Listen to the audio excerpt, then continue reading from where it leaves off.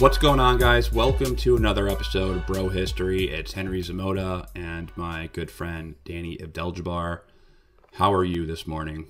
Chilling, man, as per usual. Interesting that you're saying this morning, too, because we're not normally podcasting in the morning.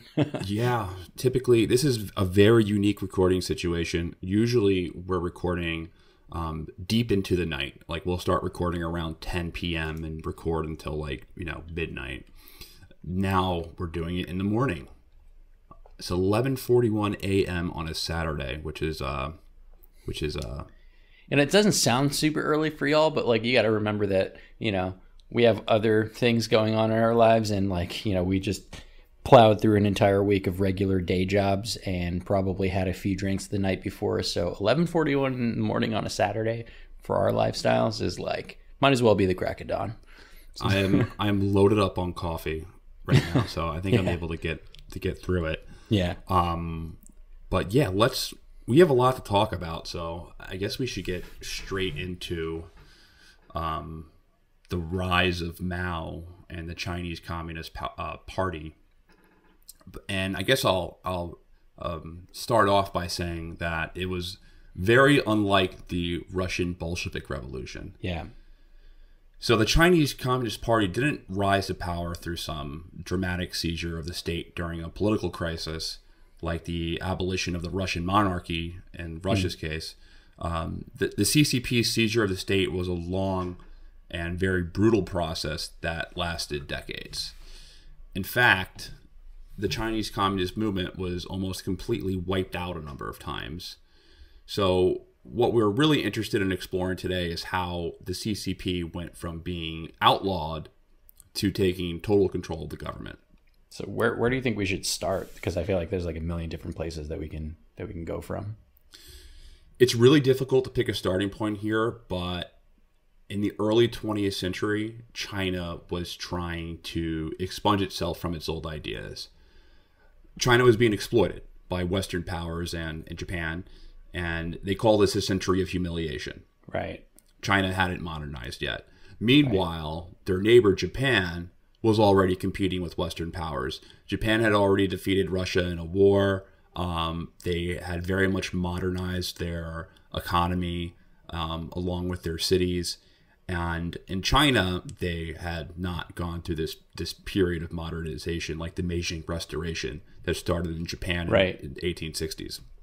Right, and we touched on this in previous episodes when we were going through the kind of ancient history of China. And keep in mind that up until this point, for thousands of years, the Chinese economy and lifestyle was centered around this agricultural boon. Taking advantage of the fertile areas that they had access to. But at this juncture, we're already well beyond the industrial revolution and well into it, and all these other countries are producing at speeds and at paces that outperform China in their agricultural economy. So they're playing catch up throughout this century of humiliation that they self-describe as.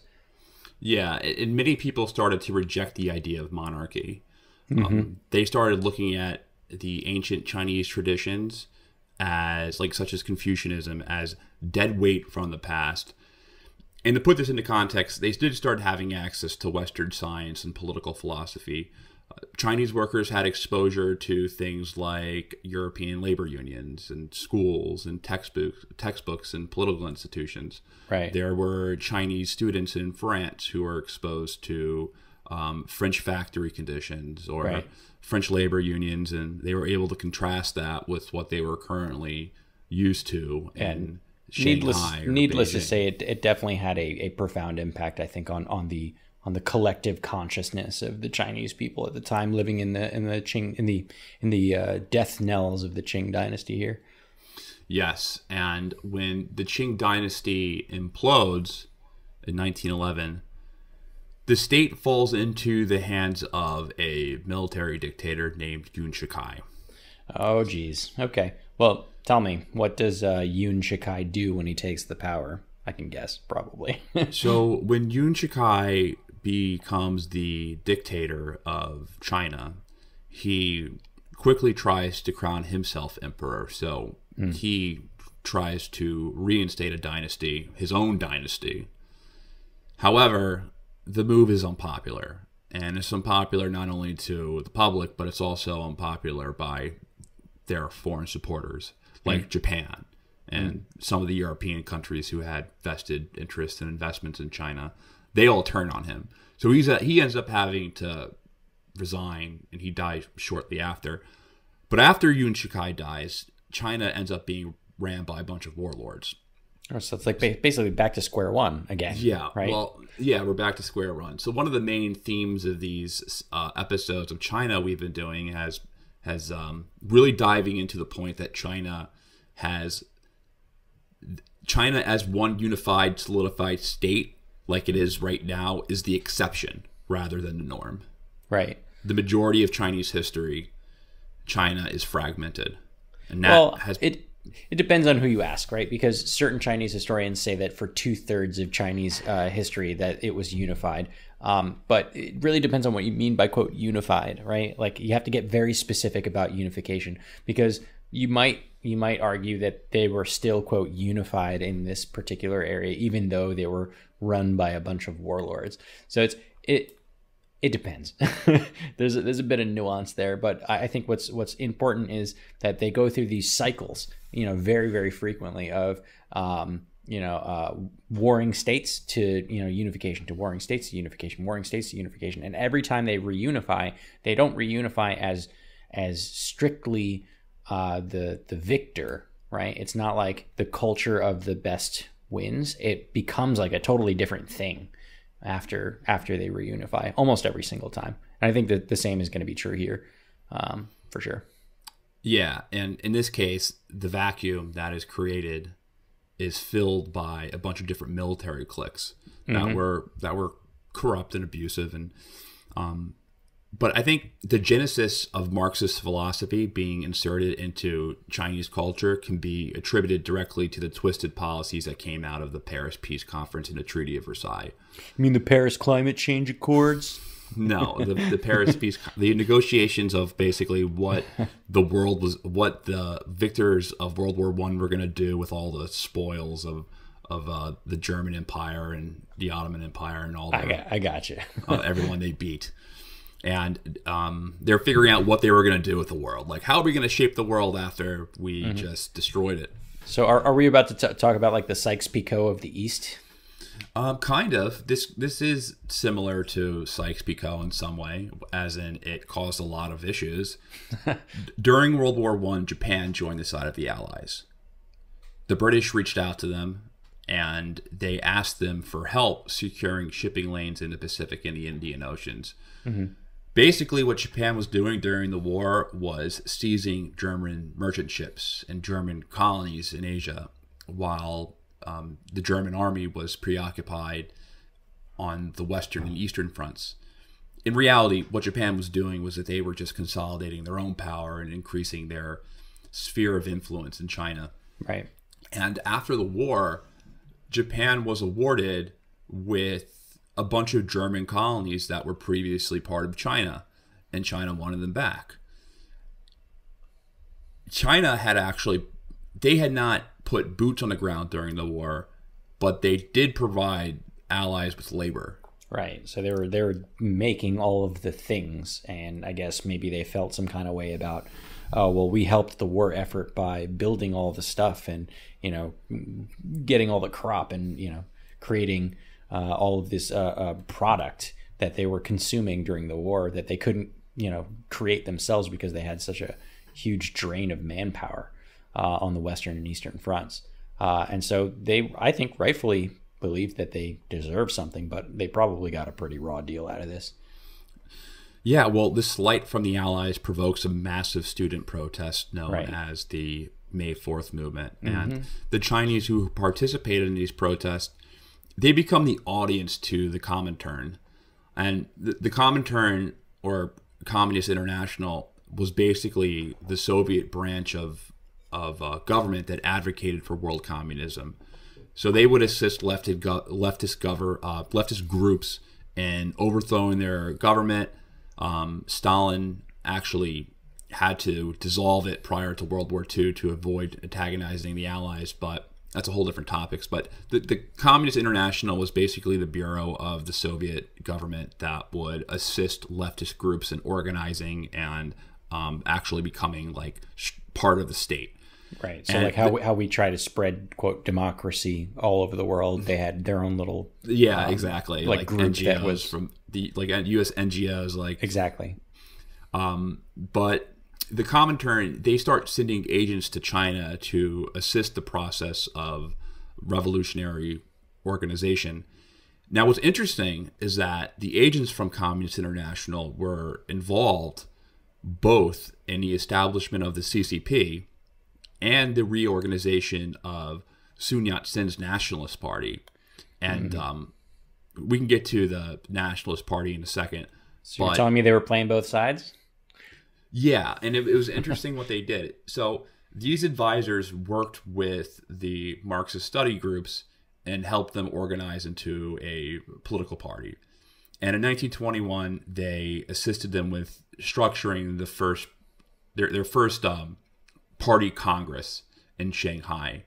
One of the first delegates is a guy named Mao Zedong, Mao was from the Hunan province in central China, and he had been exposed to these study groups while working as a librarian assistant in Beijing. But at this moment, Mao is still in the early 20s, Mao is not really an important figure in the Communist Party yet. He doesn't really start rising through the ranks until later on. I didn't know that Mao was a librarian. Excuse me, a librarian's assistant. That's pretty funny. Yeah. Like this evil dictator guy starts off as a librarian. Yeah. That's pretty funny. That is kind of weird.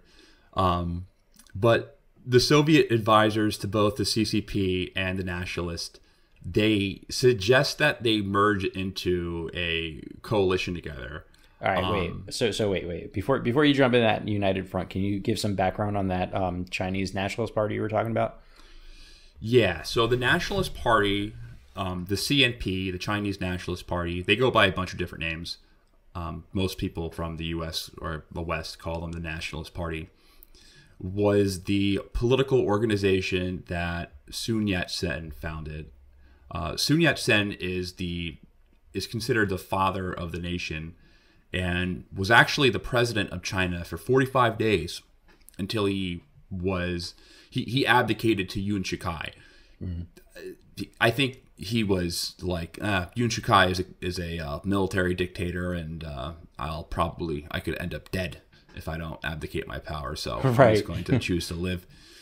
But he was a political leader during the rebellion against the Qing dynasty, and was the founder of the Chinese Nationalist Party, and they formed in 1919. Yeah. His alliance with the Soviet Union had more of a practical relationship than a relationship built off some shared ideological vision. So friends with benefits then. Yeah. Yeah. So, and a lot of countries that allied with the Soviet Union who were former British or French colonies had the same type of relationship where they were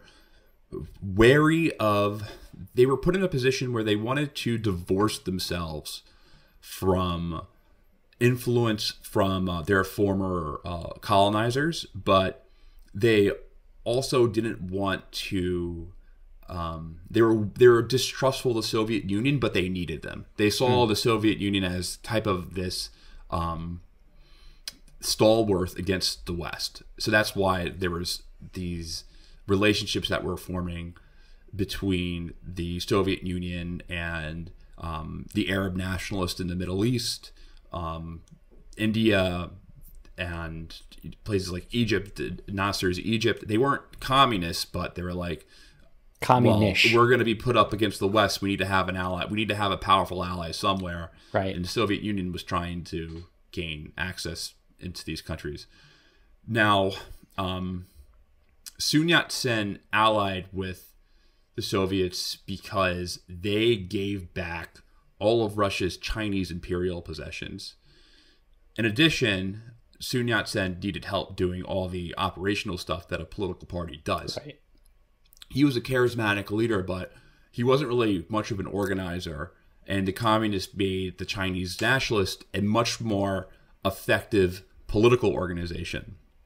And I think that's true today. I think leftist groups are a lot better at organization than right-wing groups. Yeah, probably. Almost objectively. Yeah. Like, say whatever your political ideology, if you lean left or right, especially in America's case, I feel that left-wing groups are much more savvy in like the political organization process and collectively joining together. I'd agree with that. Would you agree with that statement? Yeah, totally. I think they really have that kind of organization and hierarchical structure, and even just like, you know, real basic, like, you know, here are the steps, and they lay them out very clearly and define them to yeah, they're left-wing groups are better at, and I think this goes from, you know, my limited experience on this earth since I was young.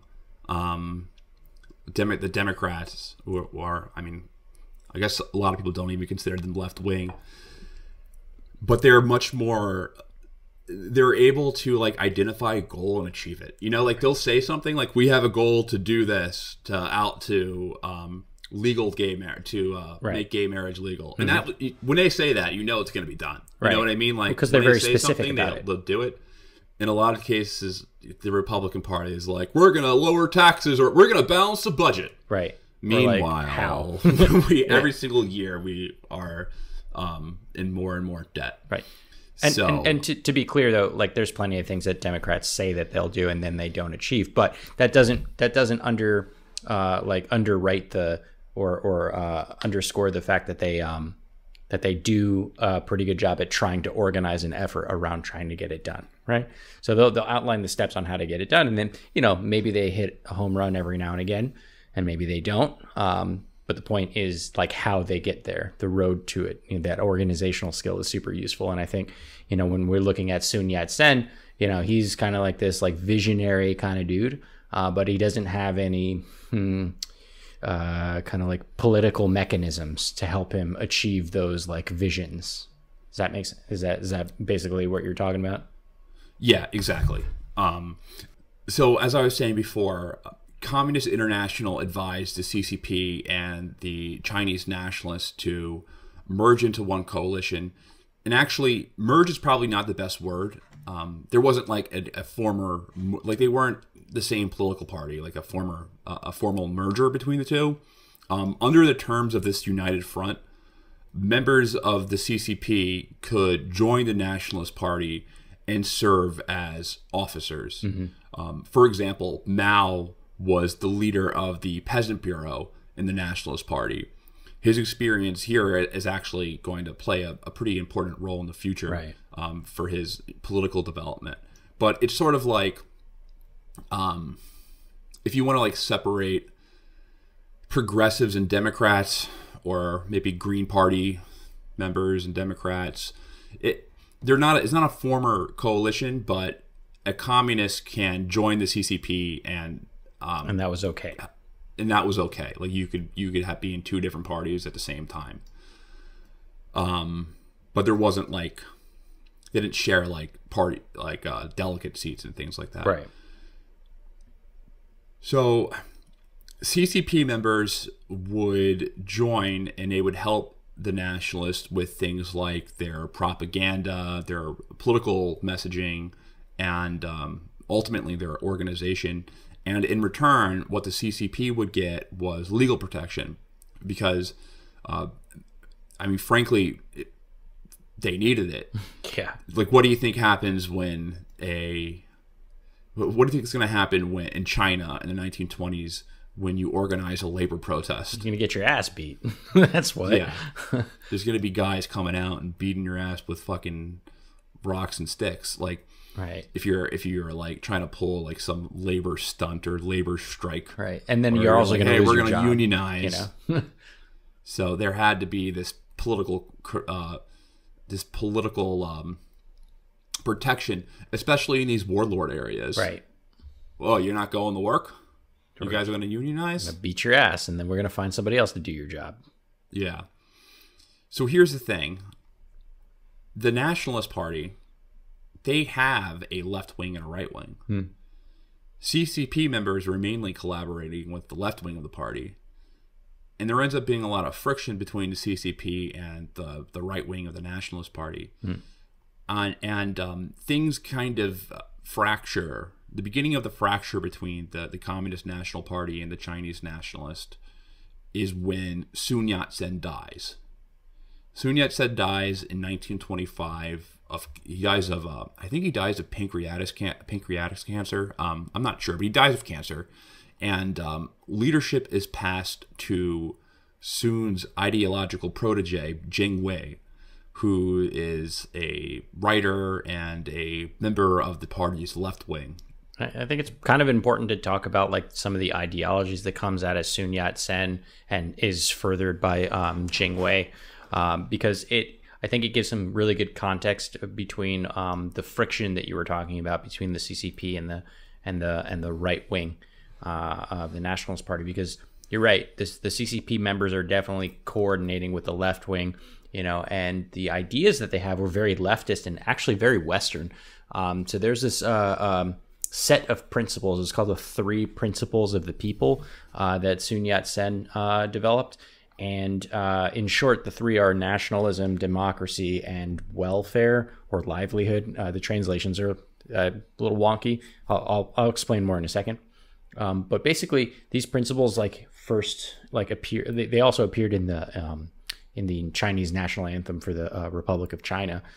So that's how ingrained in the political philosophy they were. But basically, when there was this revived China society, and it was formed sometime around 1894, and at the time, Sun only had 2 principles, which were nationalism and democracy. He picked up that third idea, the welfare or the livelihood one, during a 3-year trip to Europe in the late 1800s, and basically the ideology was super influenced by the West, and especially his experiences in places like Europe, but also especially by the United States. He actually has credited a line from Lincoln's Gettysburg Address, government of the people, by the people, for the people. And he says that is an inspiration for his 3 principles. So it's actually really, really fascinating to see how these develop. And this kind of calls back to an earlier thing that we said in this episode, where a lot of these Chinese people were out all over the world learning how people in the West were doing stuff, and they were picking up on the cues and taking notes, and they wanted to bring it back home to China. And I think there's nothing was different here with Sun here. But let me explain a little bit about the 3 principles, just so you can get an idea for what they mean, because I think the translations are a little weird. So it might be easier to kind of define them a bit better. So there was the first one, so civic nationalism. In Chinese, it's minzu. So it's translated normally as nationalism. There's a few different ways to say it, but I think this one's probably the clearest of the 3. And it describes a nation rather than a group of persons united by a purpose. So that's why we use the word nationalism when we translate it. And he basically, Sun wanted independence from a lot of these imperialist, dominations that they were getting, during the century of humiliation. And he thought that China had to develop a China nationalism as opposed to an ethnic nationalism to unite all the different ethnicities of China. You might recall some of these ideas from earlier episodes on China, right? So superseding, your ethnic culture in place of a national culture.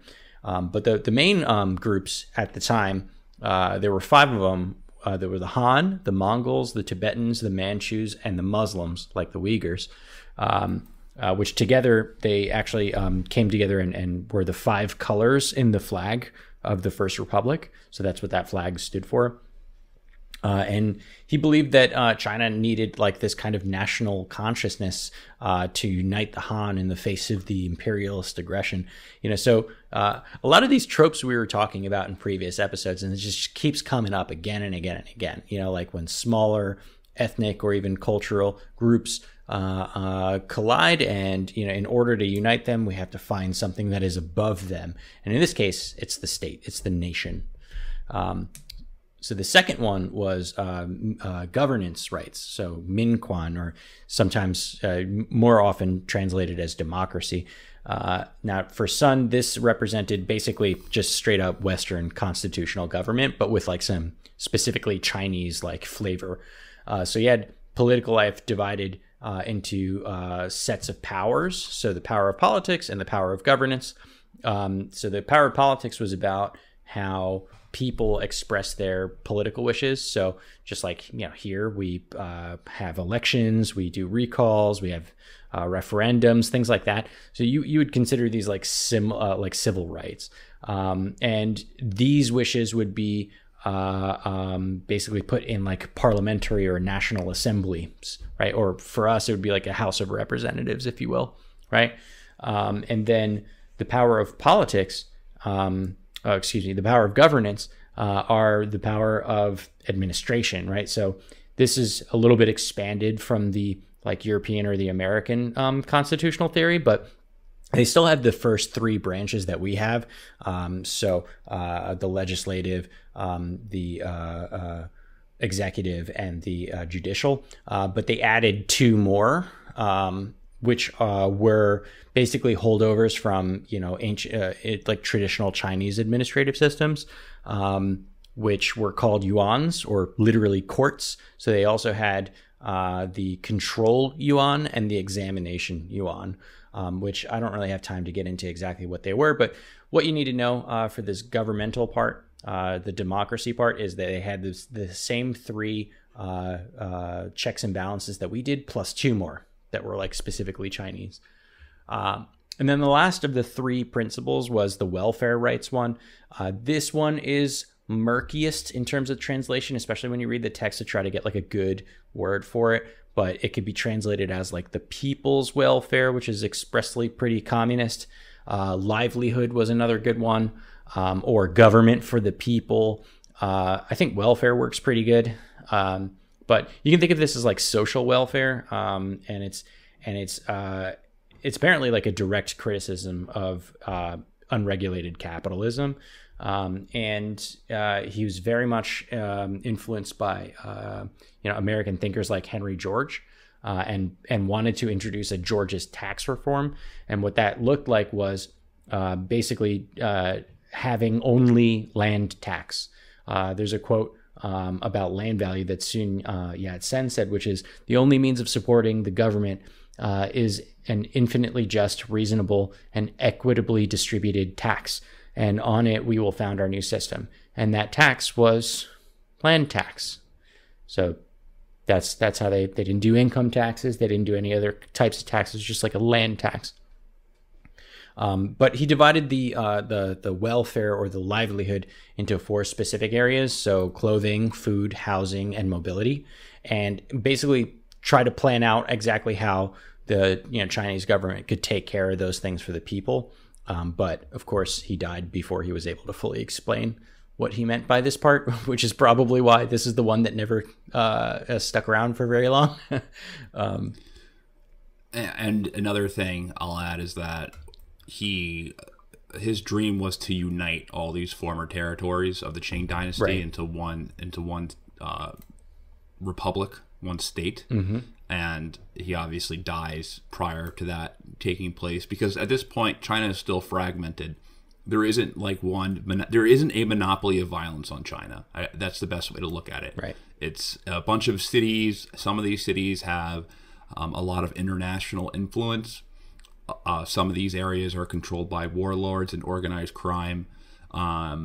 These political parties have these minor strongholds in different parts of the country, and they by no means have like the monopoly on violence in order to establish a state.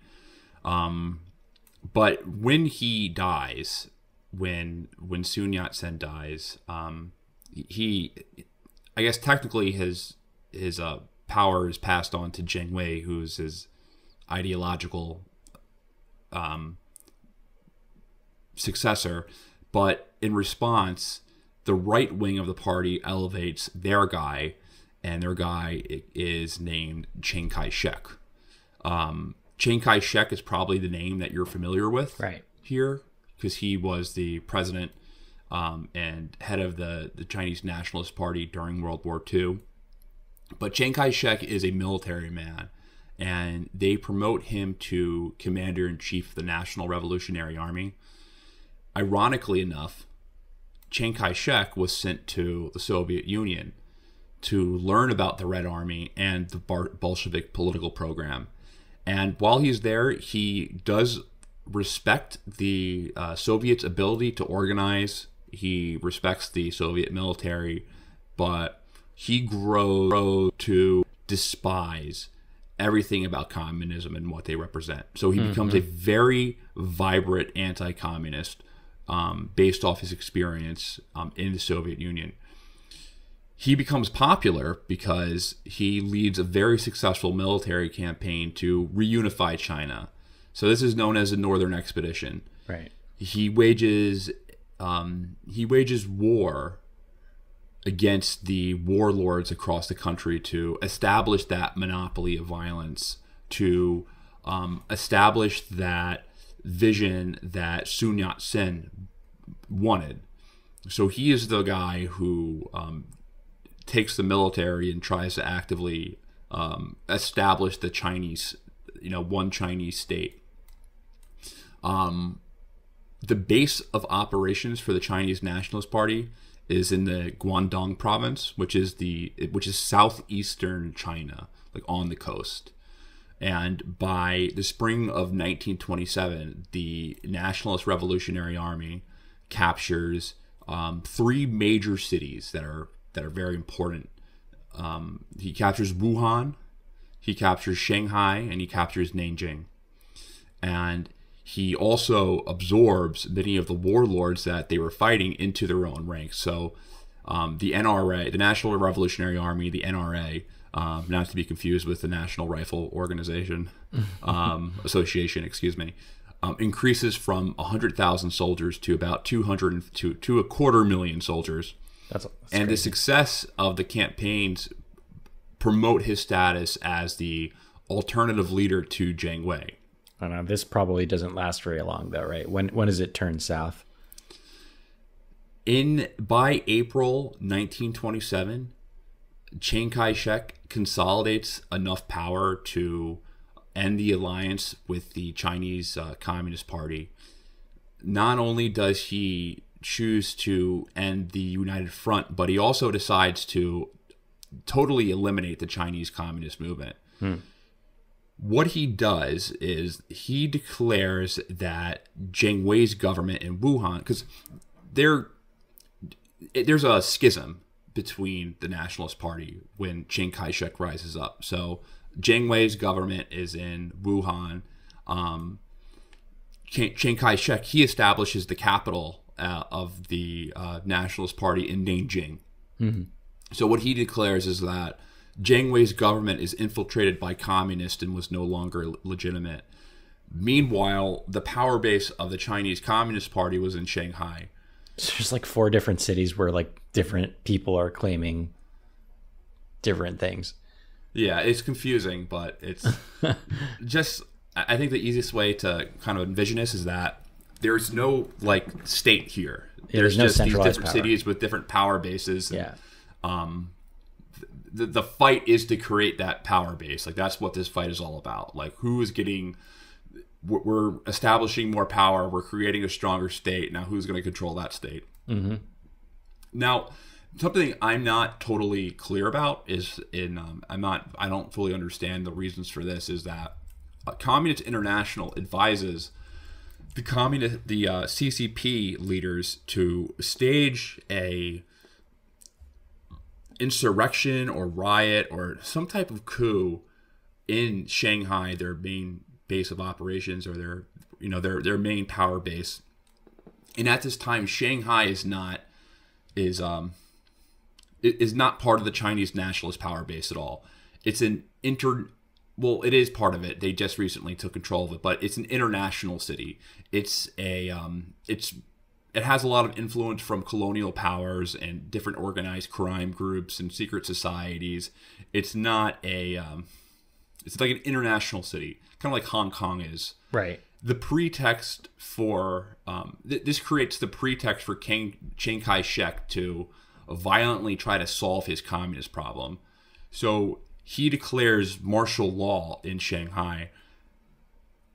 What he does to purge the communists is that he starts to conspire with Shanghai's underworld, most notably a secret society called the Green Gang, to purge all the communists from the city. The Green Gang. Green Gang, Green Gang, Green Gang. Green Gang. Gang Green. Let's go Jets. So he unleashes the Jets on Shanghai. And that wouldn't be an effective way. Probably to not. win anything, to unleash the Jets. What he basically does, though, in conspiring with not only the Chinese underworld, but also a lot of the international governments that have stakes in Shanghai, like the Japanese and the British and the French. He has like an Executive Order 67 type of thing. Oh, is this when he kills all the Jedi? Yeah, like an Executive Order 67. He says, right. Kill all communists. It's open Right. season on commies in Shanghai. And he even equips these secret societies with official uniforms. So this ends up being a bloodbath. They kill thousands of them. I've seen estimates between 5,000 to 10,000 people were killed in these purges, Jesus. these communist purges, including one of the co-founders of the CCP, Li Daozhao. I think that's how you pronounce his name, Li Daozhao. Daozhao. The events leads Communist International in Moscow to break ties with the Chinese nationalist. And I guess the ultimate result is that the CCP is driven into the shadows. They go from a social movement that has roughly 10 million people associated with the party. Like it's a larger part. It's a large party. Take in mind, China's population is big. It's right. large, even at this time. Kind of always has been. The Chinese communist movement becomes like this clandestine struggle. You know what I mean? Yeah. Rather than this like formal political organization. Yeah, like they became the QAnon. Yeah. And the communism was... So I guess the easiest way to explain this is that the CCP at this time, they were kind of forced into an armed struggle for their own survival. So they had to act off their survival instincts. Fighting back was like the only option for them to survive as like a political organization. But the problem is that the CCP wasn't a military. They were a political party who organized like labor unions. Right. So they didn't have like a military wing of the Chinese Communist Party at this time. Not yet. Yeah. So this is when Mao starts to become a significant figure in the CCP. Right. Mr. Librarian Assistant. The librarian assistant becomes a significant figure. He's the one who creates the Red Army of China. Jesus. It turns out, though, and this is how he's able to do it. He's smart. That's just an episode. He's smart. The Rise of Mao. He's smart. He's smart. That's it. It turns out that Mao had spent a lot of time in the country as head of the Peasant Bureau. Yeah, you were saying that before. Yeah. He's in touch with farmers and rural people in the rural areas of China that I guess are very neglected.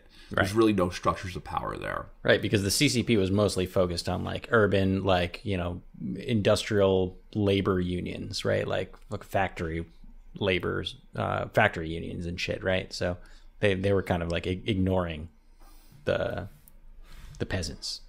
Yeah, they didn't really. Communism was largely in China at this movement was mainly focused on like factory workers. But Mao puts together a new model for the Chinese Communist movement that prioritizes the peasant class, and they're forced to retreat to southern Jiangxi province, where they create a rural base for the movement. And what they're doing in this rural base is that they create the first experiments of communism in China. So they practice things like the land reform and structuring, family structures and hierarchy. They start doing whatever you would. I don't think we're going to get too far into like specifics on Marxist philosophy today. But they start playing out those Marxist experiments in these rural bases. So they go out into the woods and they make like a commune. Yeah, essentially that's exactly what they do. They make like a communist commune out in the middle of the mountains. Fair. Where where they're a little bit more shielded from the Chinese Nationalist Army. And these programs are eventually used in the People's Republic of China. But right now, in the 1930s, they're just experimenting. They create a Red Army based on the Soviet model. So these Red Army bases start sprouting up in places where, places in the mountains and countryside, where there is not really there's really not any social control. And the issue, though, that they have is that these rural bases were isolated from each other. So the party's power center was still always in Shanghai, but it just went underground. The underground movement in Shanghai, it eventually is rooted out by the Chinese nationalist system. Like the Chinese nationalists are able to eventually kind of create like these intelligence networks that can kind of figure out who the communists are and further implement purges. So they're almost completely wiped out at this point, which makes the rise of Mao. I have trouble kind of contemplating this, but as much as I think Mao was an awful man and a bad leader, and I don't endorse communism. However, it's like a pretty kind of inspirational story in some ways. The rise, the unbreakable will of the Chinese Communist Party. Like, you can't help but respect how they're able to put things together. And for sure, what's your feeling on that? humble librarian's assistant, works with the peasants who were overlooked, decides that, the country was going in the wrong direction and says, you know what, fuck it, we're gonna do this right. We're gonna set up our own little thing. He builds a little communist commune and then just starts going from there. You gotta respect the unbreakable will of the movement, even though the policies may have been extremely flawed. Now, at this moment, Chiang Kai-shek goes on to unify the country. Militarily. Militarily. But here's the problem. There's a looming threat outside of China. And that threat is the Japanese Empire, who has been kind of picking on China for the past 40 years. Little brother it's like a situation where you have an older brother and a younger brother, but the younger brother ends up being like, a stud athlete. Yeah, he hits puberty and suddenly he's 6 foot tall and poking his chubby older brother in the eye, and he can't do anything about it anymore. Japan has been basically using China as their backyard. They have a lot of like business interest and imperial interest in Chinese areas and different cities. They have like rail lines and stuff, right? They have rail lines, trade routes, just a lot of influence and interest in China. And they are protecting imperial possessions. And those are the possessions they got from the East Sykes-Picot, right? Yeah. So there starts to be, after Chiang Kai-shek unifies the country, there starts to be these confrontations between the Japanese and the nationalist military units. However, Chiang Kai-shek sees the activities. At this moment, he still sees the Chinese Communist movement as more dangerous than the Japanese. So I speculate that he thought that even if the Japanese were to have like be very influential in Chinese society, there was probably still a place for him within the power structure. And a communist-ran country, there was no power. There was no place for him in that structure. That's why I think that he saw the Chinese communists as a larger threat than the Japanese military. Right. At least that's my speculation. He launches a series of encirclement campaigns where he basically puts a blockade around these communist-based areas. And I said based areas. These like the base areas.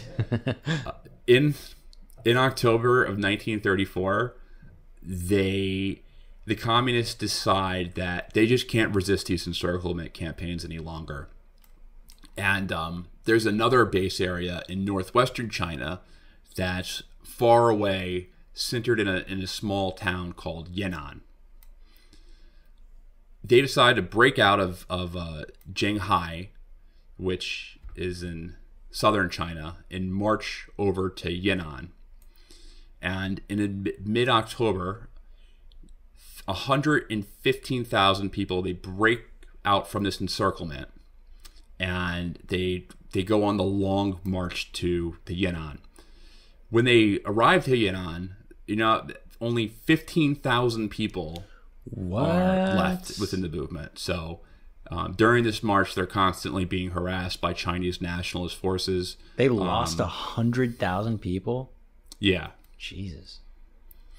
They're being harassed by Chinese nationalist forces. They're engaging in warfare against them. It's a brutal moment, but during this moment, the guy who becomes the main power, the leader of the CCP, is Mao Zedong. This is where he assumes the position of chairman of the party. When they arrive in Yan'an, this is known as the Great Age of Yan'an. This is where it begins, where the Chinese Communist Party, they recognize this of where they recognize in 1934 when they arrive in Yan'an as like the true movement, the beginning of the Chinese Communist Revolution. Like that's where year one is. And in Yan'an, they further experiment with these ideas, with these communist ideas, and it also serves as the main resistance base of the Japanese invasion. By 1936, people in China, they start getting frustrated with Chiang Kai-shek because he's not standing up to the Japanese army. And these campaigns against the Communist Party were just becoming unpopular. So what's interesting is that his own generals are like, we can't do this anymore. Like, we can't be a divided country and also fight the Imperial Japanese. So they end up having almost a mutiny. They put him under house arrest until they force him down. They go and say, listen, buddy, you're making a truce with the Chinese Communist parties. We need to focus on fighting the Imperial Japanese. We are getting wrecked. They are not only destroying us militarily, but they're committing massive amounts of war crimes and destroying infrastructure. Yep. We need to get our shit together and fight the Japanese army. So they create a second united front and Chiang Kai-shek is reluctantly signing this peace. And to give you some background, a little bit more of context on the Japanese kind of encroachment on China. Japan invaded Manchuria in 1931 and turned it into a puppet state called Manchukuo. The Manchurian Candidate. Yeah. In 1937, Japan launches a full-scale invasion of the Chinese mainland. And they open up two fronts. The first front was from their power base in Manchuria. So they march, their one army is marching down. The second front starts from Shanghai. So the plan was for these two armies to meet in Wuhan, which is in the center of the country. And in this march, the Japanese are committing war crimes all across the way. For example, the most notable of these massacres is when the Japanese get to Nanjing, which is the capital of the nationalist government. They carry out one of the great massacres of the civilian population in the 20th century. The rape of Nanking. During this siege of a city, it's not really a siege of a city because it was just it was pretty much just a bloodbath. Right. So shooting fish in a barrel. There's enough evidence to suggest that during the occupation of Nanjing, that the Japanese government was incentivizing the killing of civilians. There are Japanese newspapers that are basically celebrating Japanese officers killing civilians with katanas. Yep, samurai swords, just cutting them up. Yeah, there's like a Japanese newspaper. It's like man scores like has new high score, killing 47 Chinese in one day. It's real crazy. Yeah. Weren't they also like scalping too and shit? I have to take a sip of water. Yep. If you ever read the book The Rape of Nanking,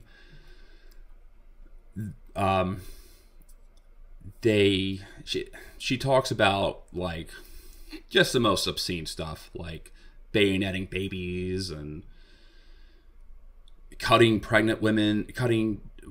babies out of pregnant women's bellies, and just large scale sexual crimes, and just killing all military aged men. One of the first things they do is they take all the military aged men, they take them into a forest, and they machine gun them all dead. Jesus. So it was just it's a big point of contention between China and Japan today. It's a argument that's still being had because Japan still denies a lot of the atrocities that took place in the rape of Nanking. But it was pretty bad. To go further into, just to give you a sense of like some of the other things that Japan was doing during this war, is they had created a laboratory called Unit 731. Oh yeah, in Manchuria. We've talked about this on the show a few times, actually. In Manchuria, they had this biological weapons lab, and not only were they looking at biological weapons and studying different crosses of diseases like Ebola and smallpox, they were also doing a lot of studies on the effects of hypothermia. They were kidnapping Chinese people, and they were doing human experiments on them. Like freezing them and exposing them to diseases. They were doing a lot of terrible things. Mm-hmm. A lot of the and hopefully you're proud of me for not making any like COVID-19 jokes, because we've talked about Wuhan a couple of times already. But a lot of the conspiracy theories around Wuhan being an invented drug might just be coming from these stories, actually. Maybe. I made a joke when COVID-19 first hit that COVID-19 came out of the Unit 731 lab. Obviously, I was joking. There's zero evidence to suggest anything like that. Right. But I was like, oh, it goes back to the Imperial Japanese. They created COVID-19 during World War II as a weapon. And I'm sure the CCP would love to make that the official, story. Yeah, I'm sure they would. It was the Japanese. It was Imperial Japan. But what's interesting is that the head scientist of Unit 731, he was granted amnesty and was immigrated to the United States. Because, just like all the Nazis that came over, like Werner von Braun to make our spaceships and shit? Well, yeah, because they want their brain. Yeah, they want the You want information. access to their, because you want to learn how to do that stuff. You're like, Right. oh, so like, were you able to do it? And like, what They're like, yeah, what'd you learn? You know, like, all it was right, fucked up what you did, but what'd you learn? like, okay, like, tell me about it. So, like, you were able to do it? You were able to cross smallpox and Ebola? What happened? Did he use it on somebody? Tell me you used it on, like, between you and I. Just tell me, did he use it on someone? Okay, did it work? What happened to him? Tell me all about it. Do you like, have what your happened to their notes? skin? Yeah. Tell me about it. Did they bleed out of their ass? Like, that's fucked It's up. fucked up. But to give you a sense right now, to go back, once the Japanese occupied northern China, the war turns more into a stalemate. And to give you a sense of who controlled what, the nationalists were based out of the southwest of the country, and the CCP were based out of the north in their main base in Yan'an. From there, the Chinese Communist Party, they pursue a campaign of guerrilla warfare all across northern China. Mm-hmm. And what happens is, for Japan, this ends up being like Afghanistan or Vietnam. Right. Japan is unable to occupy China. It's a war of attrition. It's impossible against guerrilla warfare. Yeah, it's not. Yeah. It is impossible for them to occupy all of China. They'll win an upfront battle against a Chinese Nationalist Party, like the Chinese Nationalist Revolutionary Army, the NRA. They're going to win those battles. They may be able to take a city, but they're not going to. They're only going to control the ground that they walk on. Right. China is impossible to occupy. It is impossible. I mean, the only way that you can occupy an area that large is to enlist the support of the people there, and they're definitely not enlisting any support with the things that the atrocities that they were committing, you know? And this is obviously a huge escalation in violence from the Japanese, but there's already a lot of hate and animosity towards the Japanese over the past, since the Treaty of Versailles. And I mean, the first Sino-Japanese war happens against the Qing dynasty. I mean, it's built back from really immediately when Japan starts to modernize. Mm. They start kind of preying off China and all their surrounding neighbors. So Chiang Kai-shek during this time, when America enters the war, when Japan decides to bomb Pearl Harbor, so I don't want to. This is like an easy place to completely fall off the rails and change subjects. So I want to stay focused on this. But Japan makes the decision to bomb Pearl Harbor in response to the U.S.'s oil embargo, and they make that decision is because they're running out of energy to continue pursuing their imperial escapades in China because it's going really wrong. The U.S. propaganda at the time was like, Japan has their own Mein Kampf. Yep. Their own version of Mein Kampf. They want to take over all of the Pacific and eventually launch a campaign into California. The Japanese menace, the Imperial Japan, is going to take over the world. In reality, they were trying to continue their campaigns that were going really poorly. And what the term was, when they were trying to sell the war to the emperor, they were selling it as a surgical strike. Pearl Harbor, like it's going to be they literally said it's going to be a surgery. Like it's like a surgery. We need to take out the tumor. That was the type of language that the emperor's warlords, military advisors were giving him. Like, this is going to be a surgical strike. We need to just kind of we're going to destroy the Pacific Fleet real quick. We're going to force the U.S. into negotiations with us, so we will stop the oil embargo. That was the whole point of the strike on Pearl Harbor. During the first couple of months of that war, Japan's winning. They're not winning the war, but they win a bunch of. They score the first. They win points. A lot of critical. They score battles. Like 2 touchdowns in the beginning of a game. But inevitably, once the other team gets the ball back, they're going to score as continuously. Exactly. But they basically win a bunch of battles in the beginning, the first 3 months of the war. as soon as it becomes very clear that the U.S. is going to win the war by 1942, after the Battle of Midway, it becomes very, very clear that Japan has no capacity to continue fighting the U.S. Navy and the U.S. Marine Corps, and that it's going to be a really long process. It's going to be a 4-year process or a 3-year process at this point for the U.S. to island hop its way over to Japan, but they're inevitably going to be destroyed. Chiang Kai-shek is able to anticipate the American victory very early on. So he doesn't really launch any major campaigns against the Japanese army. He instead starts to have this very passive campaign, and he starts taking American military aid, and he starts storing it to surplus for the ultimate confrontation that he's going to have with the Chinese communists after the war's done. Right. Mm-hmm. Because of this, the CCP becomes the more active resistance to the Japanese during the war. And it just leads to greater support from the Chinese populace. More importantly, Mao was able to paint the nationalists as these corrupt agents of Western power. Mm-hmm. And he wasn't wrong. I've said this before, and I've heard this, I've obviously heard this from other people, but they were the Chinese nationalists, but the Chinese Communist Party were seen as the true nationalists because they were the actual stalwarts they were the vanguard against the Imperial Japanese. Right. When the Chinese Nationalist Party under Chiang Kai-shek was seen as very passive against them.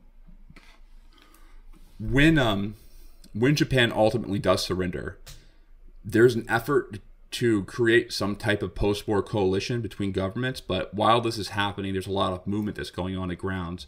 The Soviet Union declares war on Japan during the very last stages, and they occupied Manchuria. They start to have bargaining pieces and in the negotiations between, the negotiations between the CCP and the Chinese communists at the end of the war. Right, because they're holding a few chips of theirs, right? They're holding a few chips, but what essentially happens, and I'm going to simplify this. China falls into the hands of North China falls into the hands of the communists, and then South China falls into the hands of the nationalists, and the country just erupts into a civil war. Mm-hmm. The victors of the civil war end up being the Chinese communists. Right. And they push the nationalists out all the way into Taiwan. Exactly. They push the nationalists out all the way into Taiwan. And that is where the process of the Chinese Communist Party becoming the main becoming the sole political power takes place, during these years after World War II. Mm-hmm. And eventually they established the People's Republic of China in 1949 with Mao Zedong as the chairman of the party. And I guess the major point is that they're able to galvanize the populace through their guerrilla warfare campaigns against the Japanese, which made it a lot easier for them to to claim themselves the legitimate government at the end of the war. I mean, this kind of reminds me a lot of when we were talking about the basically the invention of the Chinese people, and we were talking about like how the ethnic changes were the ethnic differences of the peoples were superseded by the state. And I think what's pretty interesting about this is like when we were reading about Professor Fay from that episode, and he was saying how and I don't have the quote up here, but I'll paraphrase, where he was saying that an identity or an ethnicity or like a nationality is most often created when you have something different, something outside to compare it to, right? And if you take that in conjunction with, this cycle of Chinese warring states and then Chinese unification and then Chinese warring states and Chinese unification, this was kind of like the ultimate combination of the two. At the time we have the Chinese communists who are actually fighting the imperialists, right? And they're really holding up the flag of Chinese nationality, Chinese nationalism, right? Independence from colonialists and independence from foreign aggressors. And, they were able to formulate that national identity, by making these comparisons to the other, to the Japanese specifically, but also to the West in a certain respect, because, again, the people's, the nationalist state, the nationalist government was taking aid from the West, but stockpiling it and holding it and being corrupt. So even the West is seen as the other in that respect. And, it's all about like China and unifying China and doing things for China. And this is kind of like the ultimate culmination of all of those ideas that we've been talking about, over the course of the last couple of weeks here. I think that point didn't get lost on me when doing the research for the Rise of Mao here, because I think he really takes a lot of those ideas by the balls and makes it his own. Yeah, and he's able to create this national identity, which was the key to creating his state. And then it's the only way that you can hold together such a large population. Like such a big territory is almost, it's rare. I mean, the fact that we have a giant country is crazy rare as well. The fact that Russia as a cohesive giant country is pretty rare. That the normal, out of the, 200 plus nation states, like recognized nation states out there, like the majority of them are super small, So to hold together, disparate types of peoples across, thousands of miles, like that's hard. And in order to do that, you have to really formulate a strong national identity. And a lot of countries all have multiple nations in it. Like Canada has two nations, one country. Right. Exactly. There's the French Canadian nation, and there's the Canadian nation. Canadian nations. Whatever. The normal Canadians. What is it? Normal Canadians and French Canadians? Yeah, I don't know. The English-speaking Canadians and the French Canadians. Yeah. Fucking French Canadians. There's no Canada like French Canada. There's the Netherlands. No, right. Excuse me, not the Netherlands. Belgium, that has their the Flemish Dutch, and the Dutch and their French-speaking populations. France had a lot of different languages prior to them creating the French nation-state. Italy did too. All these nation-states took... We want to explore this in further episodes. We're really interested in exploring this concept of like building, like what is it? How do you build a nation-state? Like what are the structures that need to be taken? In place. Yeah. What structures need to be built? How are these messages delivered on a national level to unify people? How do you overcome ethnic and cultural, conflict in order to create a nation state?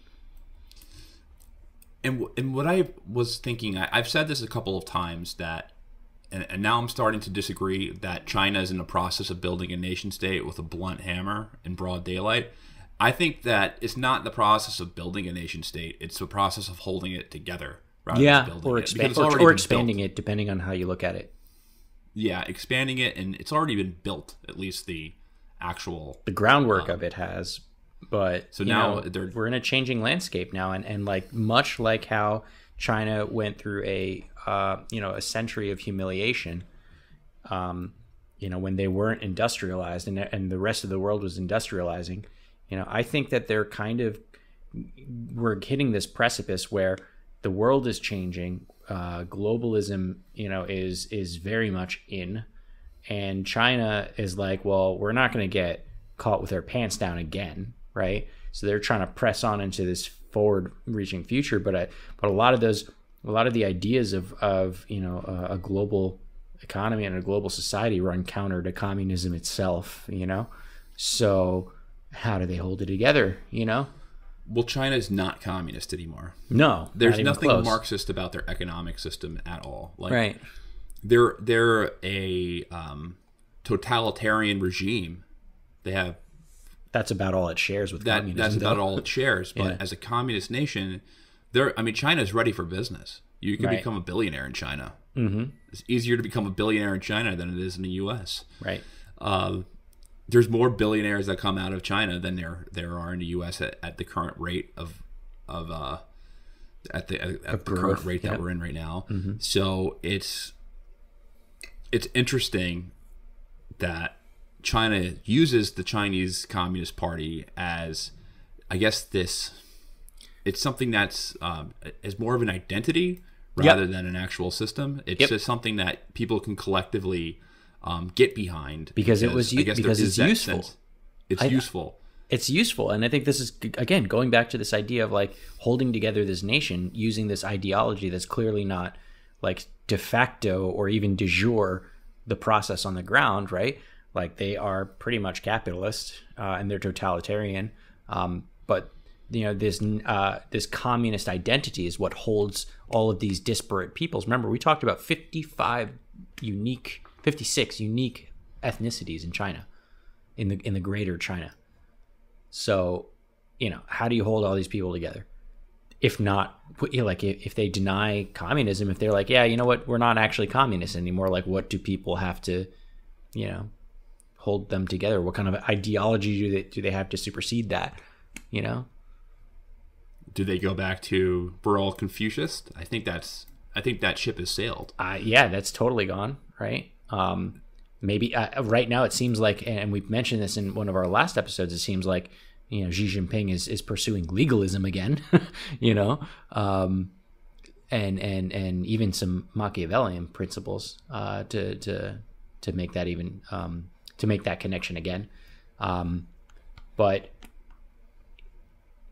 totalitarianism is the only thing that's holding like the national identity of China together, in my opinion. Yes. All right. We are a hour and 30 minutes into this recording. I have to say we wrap it up. All right. All right. Thanks everyone for joining us for another episode of Bro History. And thanks for being patient with the late. With the late release. Yeah. Thanks for being patient for the late release. This will be released on Sunday. If the episode performs well, we may make that we may change our schedule to Sunday releases. So we'll see. Based off my personal podcasting habits, I usually listen to more shows on Sunday, and not very many shows on Friday. So maybe that would be a better day to do our releases. We haven't really tried it, so we might test that out, depending on the downloads of this episode that comes out. And if you would like to rate and review the podcast, do it. It helps us grow tremendously. You can let us know when you prefer to listen. On Apple, just click on the 5-star, write a review, say, "Hey, you guys are great," or "You guys suck." Whatever you guys want. But if you come at us with a "you guys suck," like give us something, give us something to work with. Yeah. Because if you come out with that we're racist, then use some examples. Yeah. Saying that I've watched Tucker Carlson is not a legitimate way. It's not a legitimate indictment of racism. But yeah, rate and review the podcast. It really does help us grow, and if you can join our Patreon account as well, for as low as $1 a month, we release extended episodes, some extra content on there, so you can join us there. And then next week's episode, we are going to be collaborating with our friend Neil from War and Conquest. We'll be talking about Machiavelli. We're going to continue this theme about going into Machiavellian politics, and he's kind of he's a really good podcaster. I would encourage you guys to check it out, War and Conquest. Right now, Neil is running a show on Vlad the Impaler that's really interesting. So I would go ahead and check his show out. We're going to have him on next week, and we're going to dive into some, the Prince and Machiavellian philosophy. All right. Anything else we should add? No, I think that's all right. It. All right. Peace, guys. See ya. Enjoy your weekend or week. Peace. Bye.